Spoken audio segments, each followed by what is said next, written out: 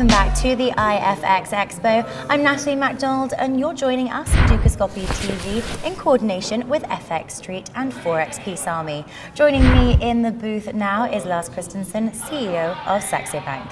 Lars, thank you very much for coming in today. Thank you for having me. Now today we are in Asia, both a technological and financial hub really, home to 2 of the BRICS nations and also half of the world's population.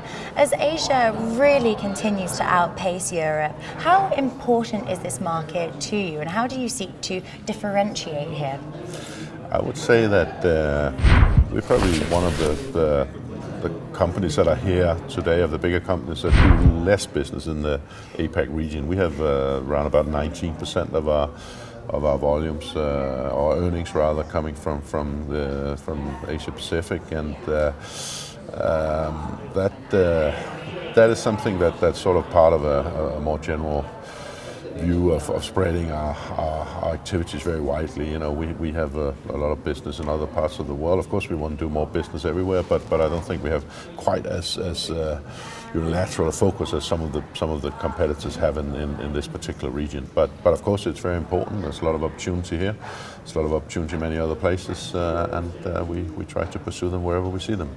Now, in an industry where competing solutions and tight spreads equate, hopefully, to market share, who do you fear? Who do you consider as your biggest competitor?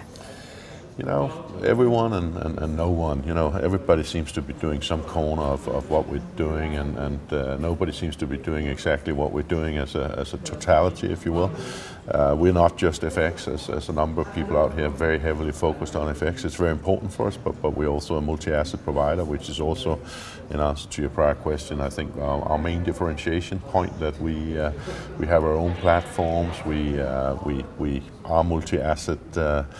I think in periods as the past year or so, where actually FX, in our experience, has been a little bit stagnant. You know, other areas like CFDs and futures have taken over, and in that sense, we focus very much on developing our own way and have not focused so much on generic platforms as many others. And I think that's part of what defines our success, at least, you know, because a lot of what we do is also white label to other financial institutions, and I think one of the main selling points there is that we're kind of a one-stop shop in that, you know, you might only need FX now, but should you need CFDs, should you need equities, should you need futures, then we can also deliver that relatively easy once we're set up. In its quarterly report, Forex Magnate suggests that MT4 represents approximately 20% of the retail market. Now, many brokers are always adding different trading platforms to this industry, but who do you think insiders are really using, and who do you see as the FX platform growing the most? Well, there's no doubt that MT4 has created a fantastic position for that platform. We have not been that much involved in that space. We do offer it in a limited form, but again, as I said before, we focus very much on our own development, because it's a different thing we sell. You know, the multi-asset aspect cannot be adequately covered by any of the generic platforms out there, at least not currently in our view.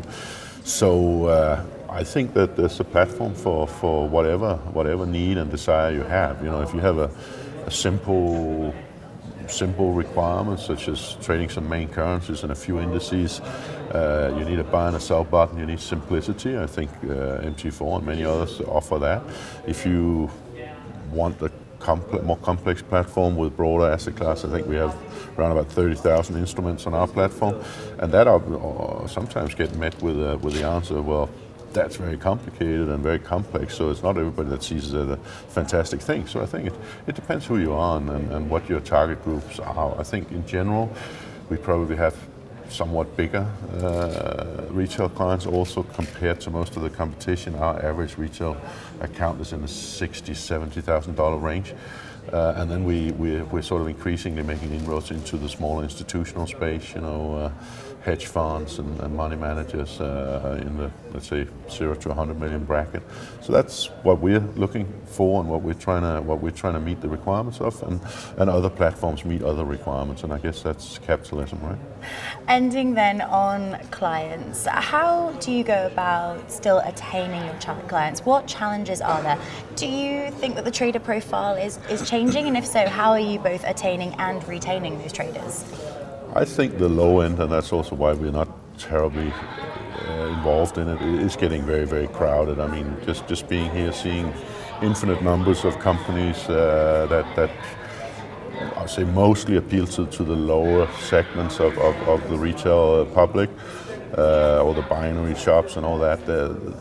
That's not really for us, and they're probably sharper and more nimble at picking up those clients than we are. We have a higher client acquisition cost, and hence we need to have bigger and more substantial clients coming in. So I think competition is very hard in the low segments. Interestingly, I think competition is not that hard when you go into the more, let's say, the smaller institutional space, because there's a clear trend at the moment that the really big boys, the big investment banks, they don't really want clients before they hit at least a $50 million level and up.